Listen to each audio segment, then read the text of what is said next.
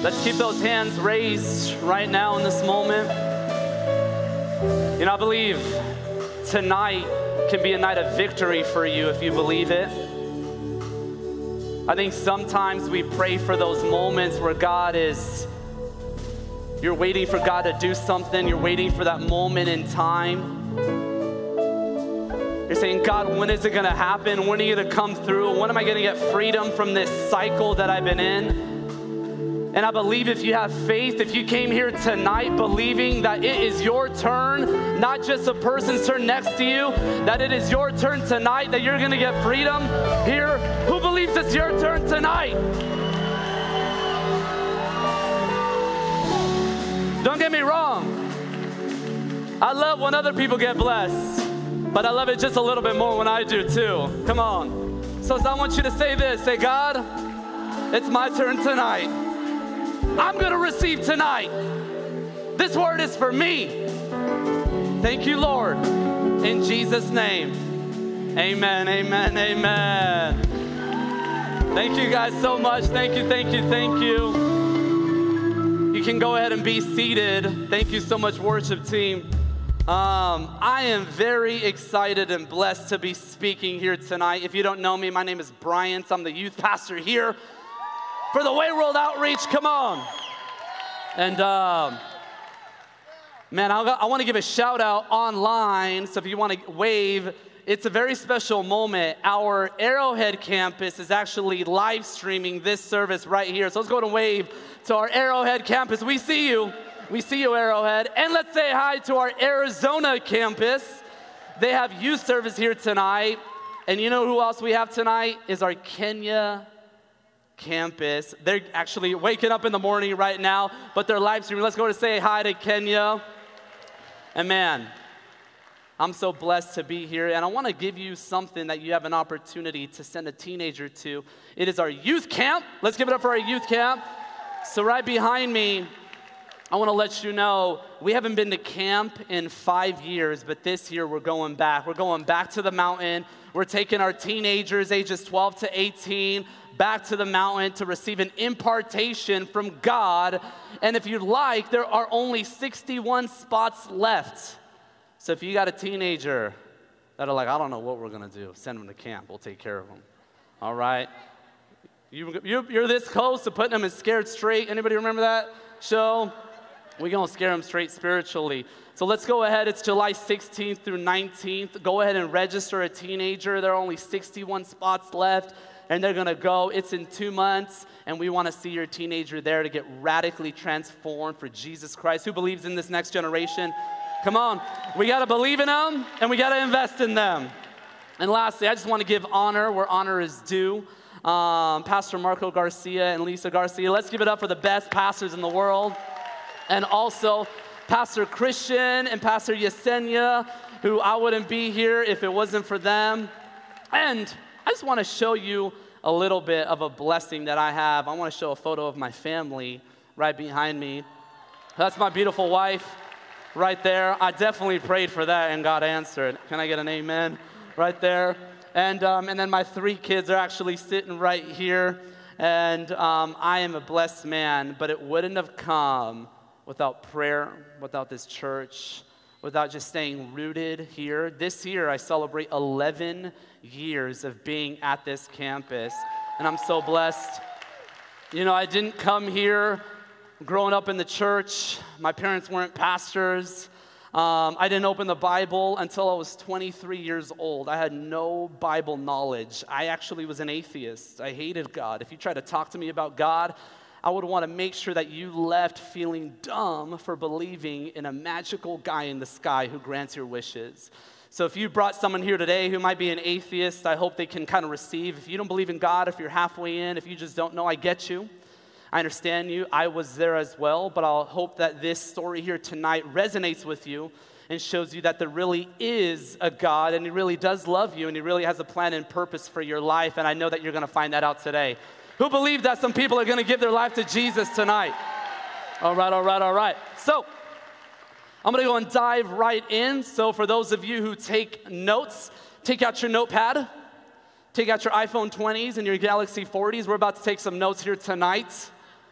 The title of my message is this: Pray like Jesus. What is it?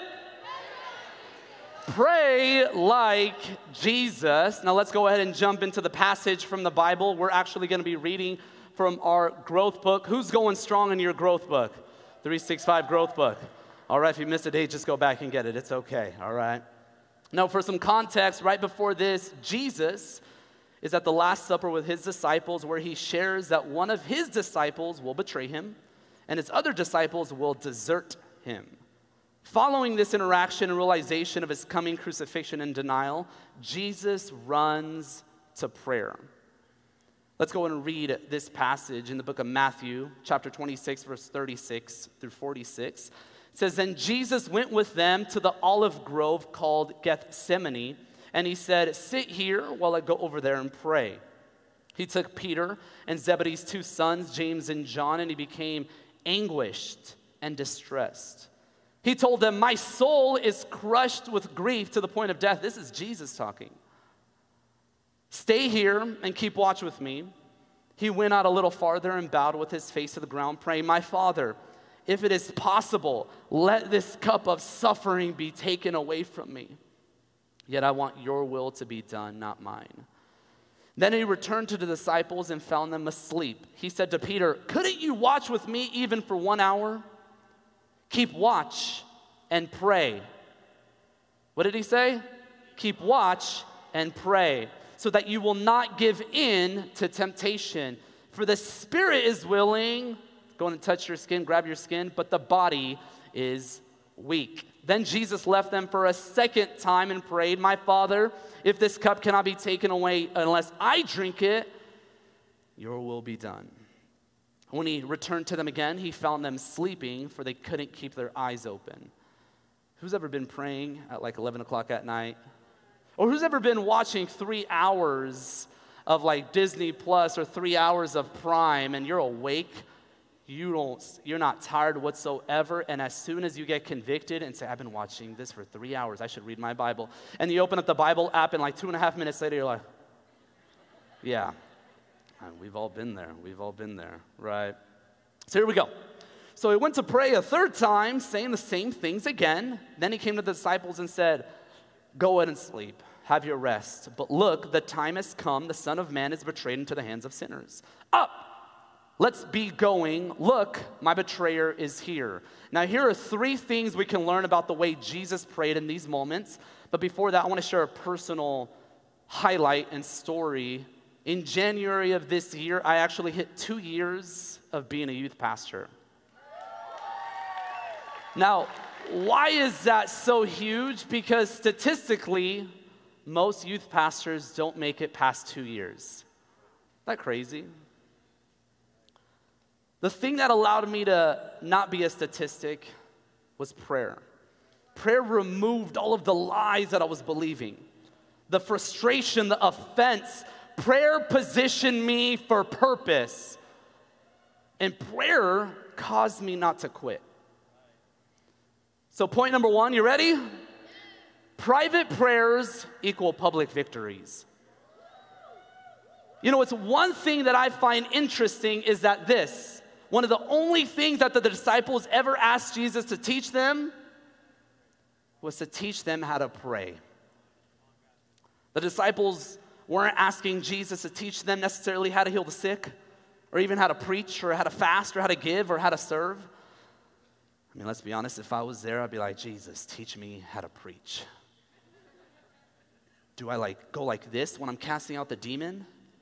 Do I say, 'In the name,' and I look around to make sure who's watching? You know, when I heal the sick, do I push them over, make sure they're healed? Jesus, I want to know. I mean, I don't know how much longer I have with you, right?" If I was with Jesus, I'd probably be asking him very vain things, but the disciples weren't asking him about any of that. You know, they saw the patterns of Jesus, the lifestyle of Jesus. Scripture says in Mark 1:35, "Now in the morning, having risen a long while before daylight, he went out and departed to a solitary place, and there he prayed." We can conclude that Jesus prayed roughly 4 hours before sunrise. I can feel the conviction in the room just there. The disciples recognized what the source was. Here we go. Prayer is the source. Say it again with me. Prayer is the source. I don't think you believe it. Say to the person next to you, prayer is the source. Now I think you believe it.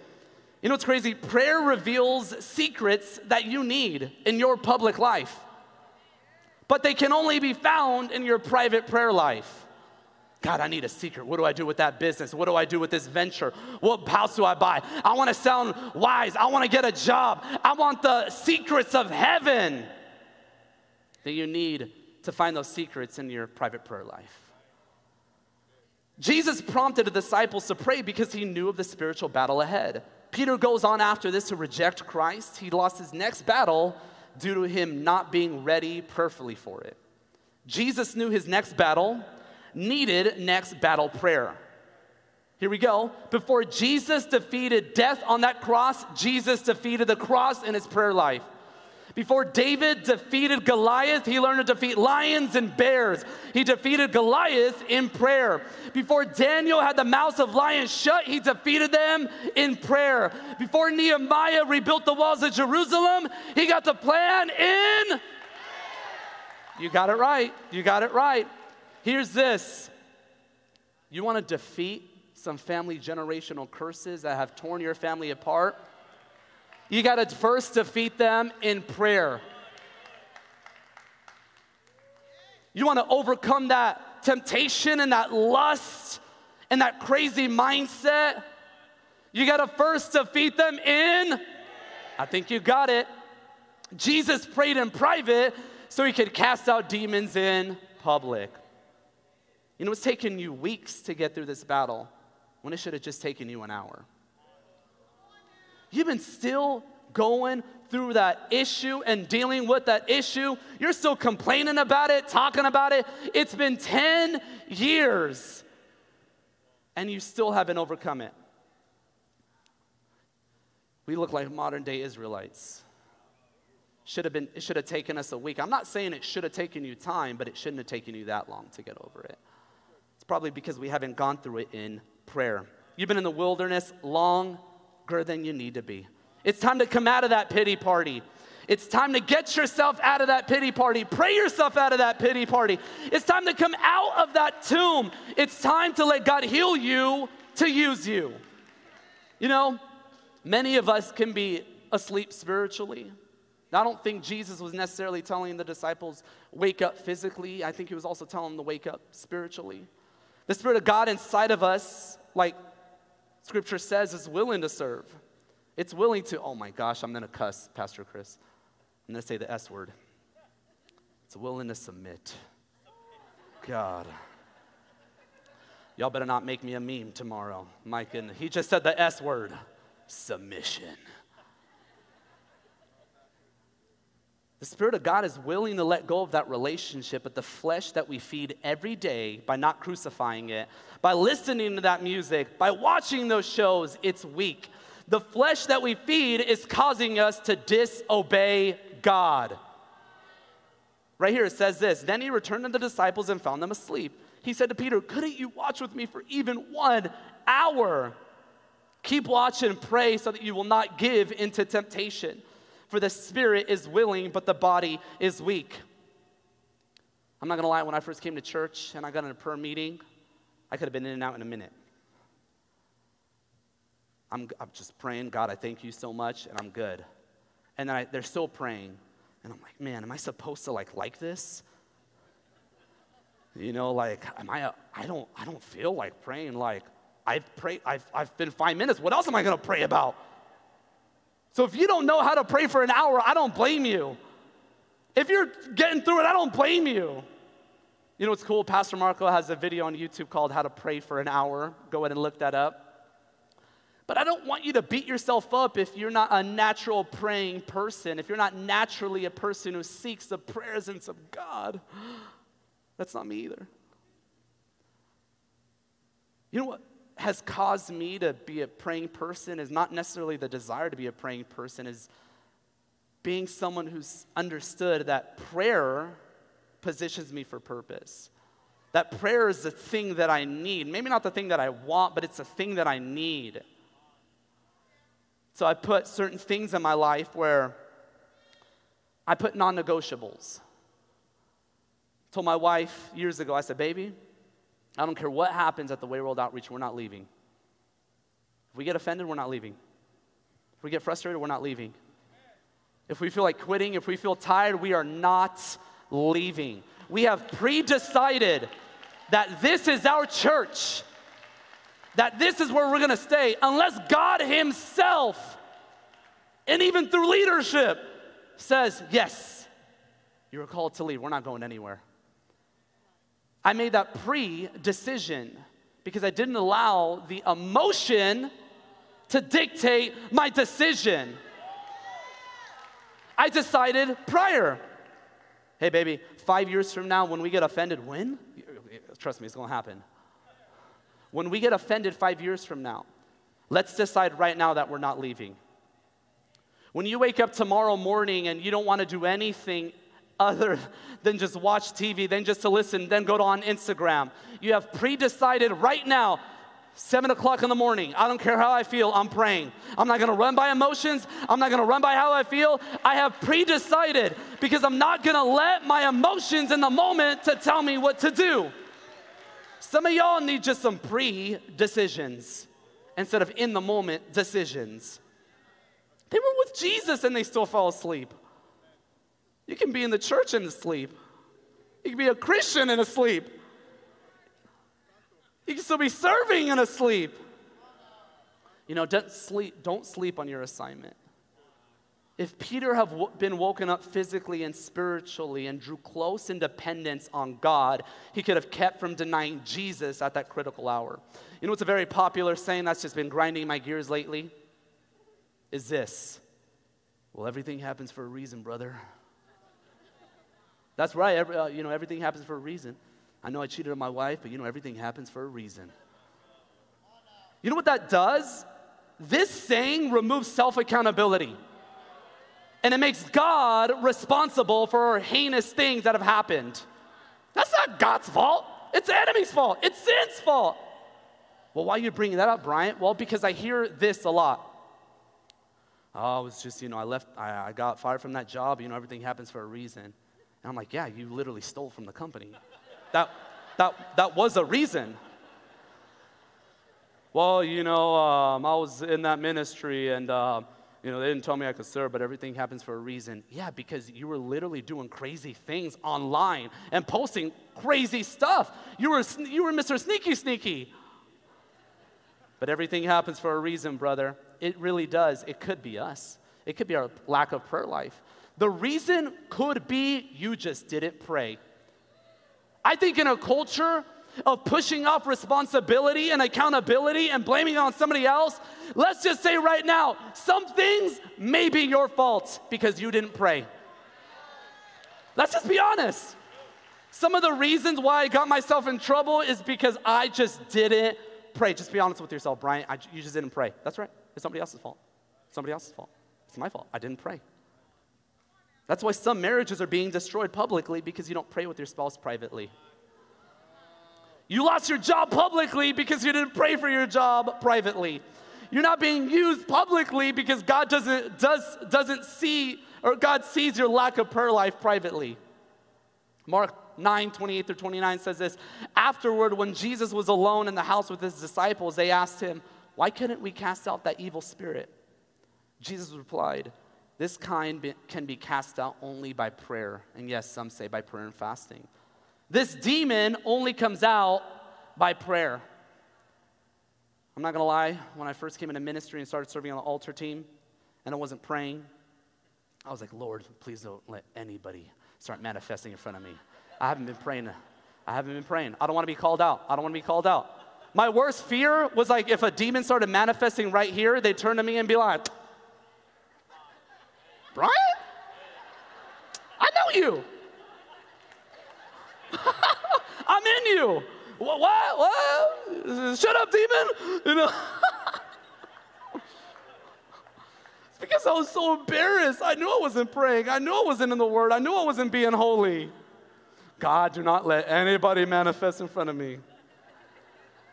You know, this demon only comes out by prayer, not by shouting, not by worrying, not by gossiping, not by complaining, not by posting about it, but by prayer, says Jesus. Man, I've complained long enough about these issues. I've been bitter enough. I've been offended enough. Let me pray these things away. You might be sitting there like I was 11 years ago saying, how do I pray?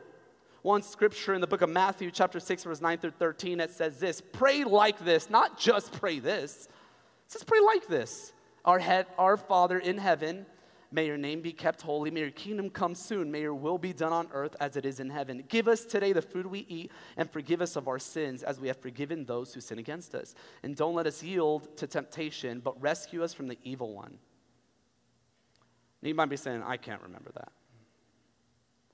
Well, if you ever smoked weed, you would have known as that's the gateway drug. Anybody ever heard of that? Gateway drug? Let me give you the gateway prayer. This is a gateway prayer that introduces you to bigger prayers. You ready? God, I need you. I don't know what to do. That's the gateway prayer. Somebody repeat after me. God, I need you. I don't know what to do. That's the gateway prayer. It opens up a bunch of other prayers. You ain't even got to speak English. You can speak ghetto and God can still hear you. You just got to speak to God. All right, y'all crazy. Let's go ahead and get to point number 2. You ready? Point number 2 is this: not my will, but God's will. What is it? Not my will. Let me share a little bit of a testimony. You know, when I first did come to this church, I was an atheist. I didn't believe in God. I looked at the Bible and I said, this thing is a magical book. Why would I believe in this? But I came and I just started wrestling, and I realized my life wasn't taking me anywhere. Culture wasn't taking me anywhere. I thought myself as my own God, and I couldn't lead myself anywhere. I said, all right, God, I literally said these words: I'll trust your magical book, one verse at a time. I was one of those crazy, like mean atheists, you know what I'm talking about? That was me. I started applying one scripture at a time, and it just kept working. Over time, I stopped relying on my own wisdom and thoughts and started relying on the Word of God. Then I started praying and trying to hear the voice of God. I didn't know if it was God's voice, my voice, the devil's voice. I just ate some bad tacos last night. I don't know. What is it? What am I? Is this your voice, God? Has anybody ever had that? I don't know if this is God's voice or my voice or the devil's voice. But hearing something from God, I compared it to Scripture. Listening in service and making sure that I'm translating the Bible correctly and God's voice correctly. And also wise counsel. When people come up to me and they've made decisions already and they say, God told me this. You know what that does to me? Okay. Ties my hands. And most of the case, what ends up happening is they don't want to hear what you have to say, so they use the God told me part. And they go and do their thing, and then they come back, and I don't say I told you so. I say, okay, let's go ahead and fix it. You know what I do is I always say this: hey, I think this is what God's telling me. What do you think, Pastor Marco? What do you think, Pastor Gabe? One time I came up to Pastor Marco and I said, this is just what I'm feeling. I know it's not from God. What do you think? He was like, yeah, that's demonic. I said, yeah, that's right. Yeah. You know, imagine being corrected by Pastor Marco. That's like, you're right. That was demonic. It was on the phone. I was like, that was demonic. I can't believe I thought that. Yeah, it was demonic. Yeah. Oh, thank you. Man. So why do we pray? To understand God's way. Let's all say it together. Why do we pray? To understand God's way. Let me talk to the millennials and the Gen Z. I'm a millennial. Here's a quote from Francis Chan. He said this: one of the most destructive practices of our generation is that we value our own thoughts way too much.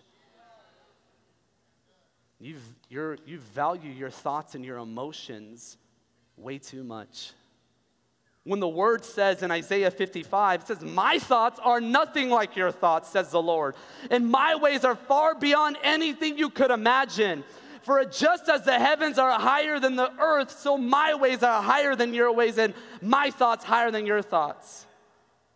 When people ask, Bryant, what are your thoughts on this without the Bible? Who cares what my thoughts are?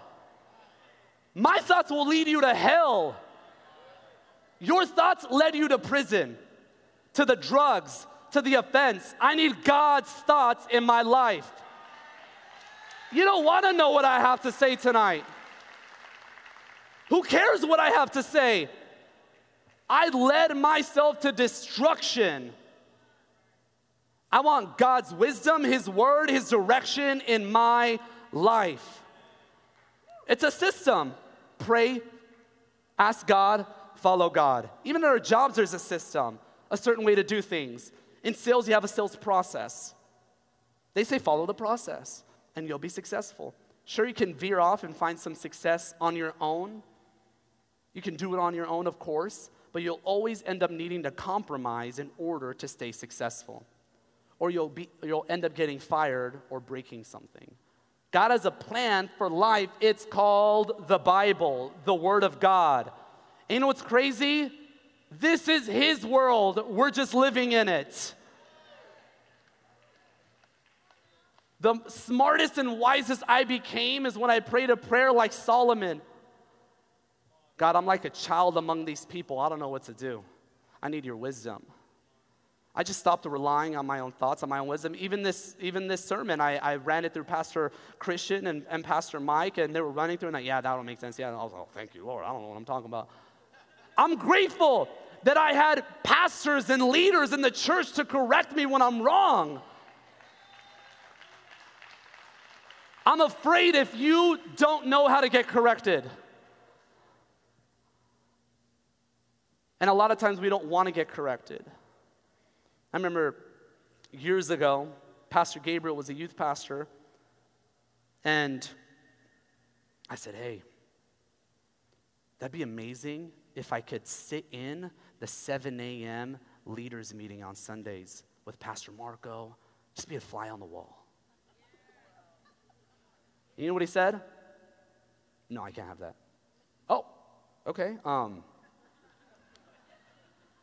Why not? You know what he said?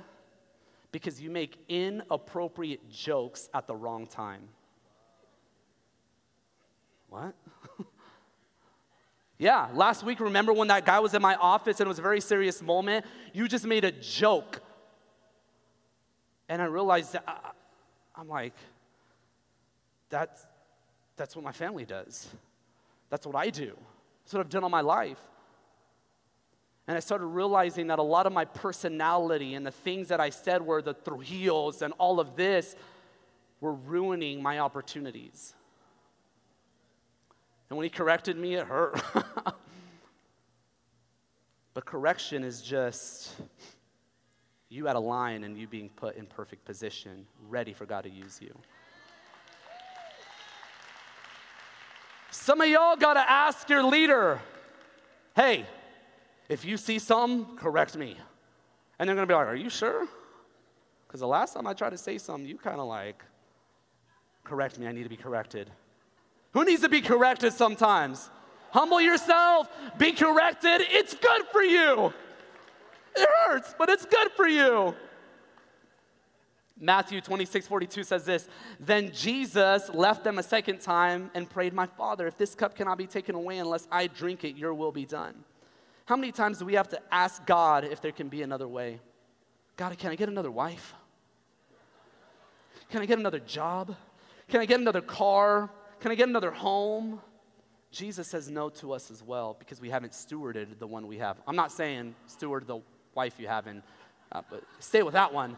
I'm talking about cars, okay? Don't misinterpret what I'm saying. All right, I'm talking about cars and homes. Jesus did not let his feelings lead him. His feelings were real, but his obedience to God was greater. His feelings were momentary.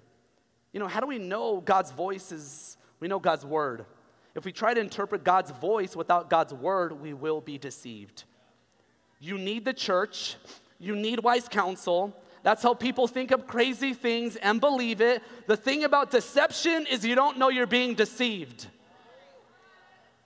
A lot of other people can see, yeah, he's deceived, but you don't think so. You know what the world gives? This advice, follow your heart. Horrible advice. Jeremiah 17:9 says this, the human heart is the most deceitful of all things, desperately wicked. Who really knows how bad it is?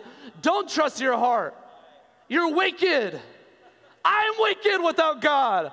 Just get over it. You're wicked without God. God, I'm wicked without you. Like I am crazy without God. Like I'm crazy without God. You would not want me anywhere around your family without the Lord.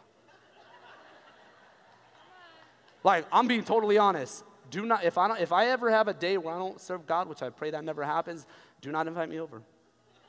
I'm crazy without God. The world says this, follow your own truth. John 14:6 says this, Jesus says, I am the truth, the way, and the life. No one can come to the Father except through me. My truth doesn't matter. Your truth doesn't matter. Their truth doesn't matter. Only the truth matters, and that's Jesus. Only God's truth matters. So let's reiterate. Some of our prayers are not answered because they just simply go against God's plan for our lives. All right, point number 3. You ready? Say, I'm ready. Prayer gives you power and faith. Here's a quote from Miles Monroe. He says this, the greatest tragedy in life is not death, but life without a purpose. Prayer allows me to understand my purpose. You know, if you wear glasses like I do, you'll have to go to a optometrist and they'll check your eyesight and they'll let you know if you have an astigmatism or what's wrong with your eyes. And I remember for years, the lights would just hurt me and I wouldn't be able, I don't know why. And I finally said, maybe I need some glasses. And I went with my wife and I tried it on and I looked at her. I said, oh, thank God. All right. Anybody? No? No? Okay. All right. Anyways, let's keep moving. All right.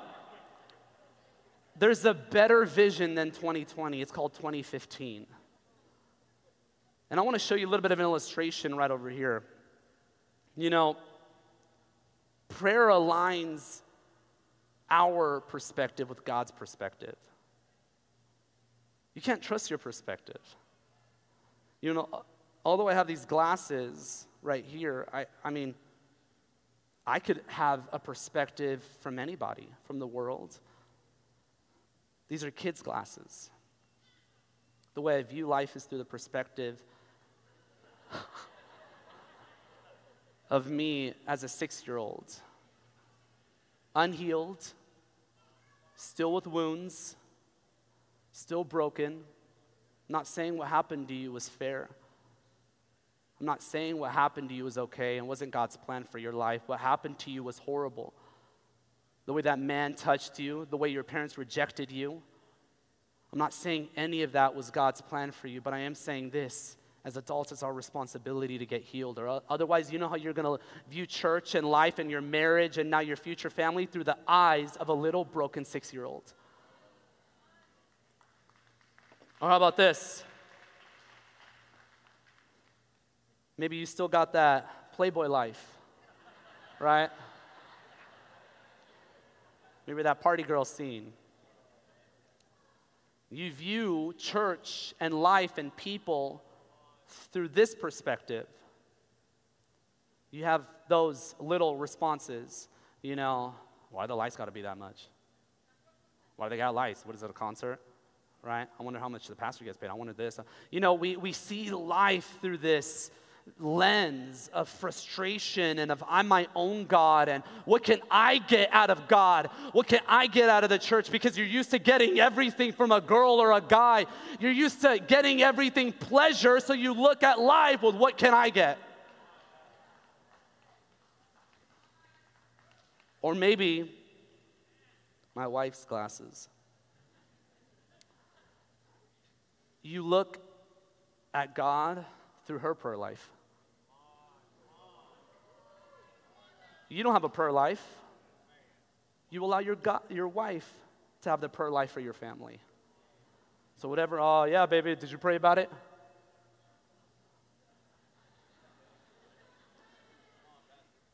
You know, in the Bible, Mostly shows the men praying and seeking the Lord. And I think that's a tactic of the enemy in this culture, is where we remove that leadership role. I'm not saying a prayer of a woman or a mom is invalid. I'm literally here because of a praying mom. But I'm saying this: how much more effective could it be with a wife and a husband who prayed together? For a man to say this: maybe my father didn't lead me, but I'm going to lead my family. Maybe I didn't have anybody to teach me how to pray, but I'm going to break some generational curses. Maybe I didn't have my father to show me the ways of the Lord, but I'm going to be a man of God who submits to leadership, who says yes to the Lord. I'm going to teach my children what it is to be a man of God.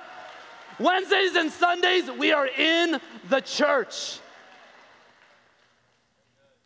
And even if you do get this, even if you do get God's perspective, there's still only an amount that you can see in front of you. God can see in the future and you can't. God can see tomorrow and you can't. God can see 5 years from now and I can't.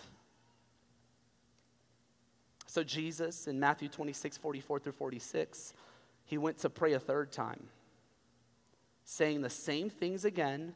Then he came to the disciples and said, "Go ahead and sleep, have your rest." And here's where he switches up. "But look, the time's come. The Son of Man is betrayed into the hands of sinners. Up, let's be going. Look, my betrayer is here." Jesus' third time praying, he came back ready. He had that Jesus swag. He said, "Mira, there comes that fool." He don't even know. He don't even know what he's going to do. That's a Bernardino translation right there, right? Prayer aligns our heart to his, which then aligns our will to his. Prayer positions us for purpose. Jesus' prayer was in reference to his coming suffering on the cross. When you pray, you're ready to attack the day. When you pray, you get supernatural strength for the battle ahead. When you pray, you've got this edge on the situation, a calmness to the battle, a victory mindset. When you pray, you're not anxious but filled with authority. When you pray, you're filled with strength. When you pray, you're filled with the confidence of the Lord. I call that Godfidence. Man, there's some times where I'm filled with anxiety, frustration, all these things, and I know I need to go and pray and lay hands on myself, and I need to get ready for the night. I need to get ready for tonight. I need to lay hands on myself and pray for peace, for authority. Thank you, Lord. I need to repent for anything. But when you pray and you pray and you pray, you walk out with this authority and confidence that you didn't have before. I'd like you all to stand up in this moment. Hebrews 12:2 says this. Jesus, he was praying in the Garden of Gethsemane. Prayed, "God, allow this cup of suffering to pass, but your will be done." Hebrews says this, because of the joy awaiting him, he endured the cross. What that says is that the cross was here, but the joy of us knowing God was here. So yes, Jesus saw the coming pain and the coming torture and him on the cross and the disciples rejecting him and being spat on. But he looked through the cross and saw you and I. He looked through the cross and said, "There's a joy set before me. There's a reason why I'm going to the cross. There's a reason why I'm doing this." You are that reason. If you're anywhere in life, I don't know your story. I don't know what's happened to you. Unfortunately, some things have happened to us that's just not our fault. But here's the thing, we're here tonight. And like a doctor, I know the condition of a man and a woman's heart without the Lord. It's crushed, be destroyed, filled with anxiety, depression, suicide. And all I'm going to invite you today is not to a religion that tells you to do certain things and you'll get God's love. But I'm inviting you to a relationship. The reason that Jesus went to the cross was to die as a ransom for many, for you and I. To go in place of us. He who knew no sin became sin for you and I. And if you have something tingling inside of you today, I don't believe that's goosebumps. I believe that may be the Holy Spirit calling out to you, saying, son, daughter, today is the day to say yes to me. Today is the day to come back to me. You haven't fully committed. You haven't fully said yes. You want to know all the details planned out in front of you. But God's saying, just trust me first and I'll lead you. You've trusted everything else. You've trusted everybody else. And where's it led you? Where did it lead me? So today, I'm going to give you an opportunity to say yes to Jesus Christ, our Lord and our Savior. He can wipe away your sin, wipe away your rap sheet, make you clean in the eyes of God, and give you a fresh, new start. He even says this, that what the enemy meant for evil, God can turn it around for good. You got touched by, as a little girl, you got raped, you got rejected, you got abandoned. That was not God's plan, but He's going to make it work out for your favor. He's going to turn it around for good. How can God turn that around for good? He can use you as a person, a ministry leader, to help other young girls and other young boys get out of that place. So if you're going to say yes to Jesus, you're going to do it. And I want you to raise your hand publicly on the count of 3. This is a public thing you got to do.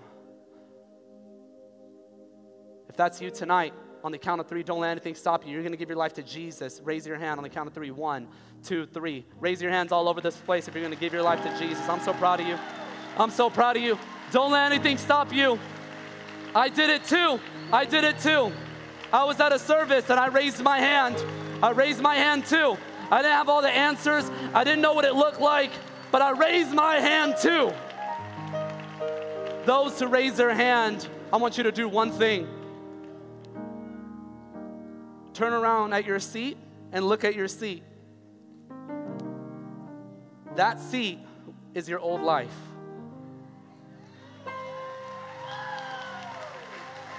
That seat was the pain in the past, was the ex, was the broken relationship, was the divorce. And I want you to do one thing. I want you to leave that seat and come down to the altar, because you got a new life ahead of you. You got a brand new start. God's doing something new in your life. Come on, let's give Him a round of applause. Come on, come on. Come on, bring Him down. I'm so proud of you. I'm so proud of you. Come on, bring Him down. We want to welcome you. Come to the altar. We want to pray with you. We want to love on you. We want to support you. We want to be here for you. We all did this too. We all came down to the altar too. Turn to the person next to you and say, do you have to be down there? I'll walk up there with you. And bring them down. So proud of you. Now here's the next call. I'm going to do a second call.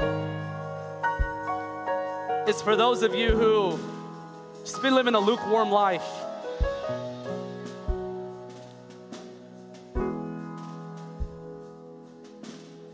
And the condemnation is killing you. And I want to challenge you today to start a new life and to say this: God's calling me to be on fire. My family deserves me to be on fire. My children deserve me to be on fire for God. I can't continue being lukewarm any longer. So if that's you, If God's calling you to an on-fire, sold-out life to Jesus, the only life there is, I want you to raise your hand on the count of 3. 1, 2, 3. God's calling you to an on-fire life. So proud of you. So proud of you. And if you need prayer, I want you to come up here to the altar as well. We want you to come up because we want to lay hands on you and pray for you and support you in this moment. Man, I'm so proud of each and every one of you. Remember, we all did this too. We were all down here at the altar. So was I almost 11 years ago. Not knowing what lied ahead, but I just said yes. God, I've been my own God. I've led my own life. Today is the new beginning you've been waiting for. Do you believe it? So I want you to pray with me right now. And this prayer, you're going to repeat after me. But I don't want you to put so much emphasis on the words that you're going to say if your heart isn't there. It's like somebody saying, yeah, I love you too. You can say the words, but they know you didn't mean it. If you mess up on these words, don't worry about it. Do you really want to give your life to Jesus today? So go ahead and close your eyes. Don't care about anybody else. This is your day. This is your time. This is your moment. Say, Jesus, today I repent for doing things my way. Forgive me, God. I turn away from my old life and I turn to you. I forgive all of those who hurt me. I seek no revenge. God, you're the judge. Heal me of my broken heart.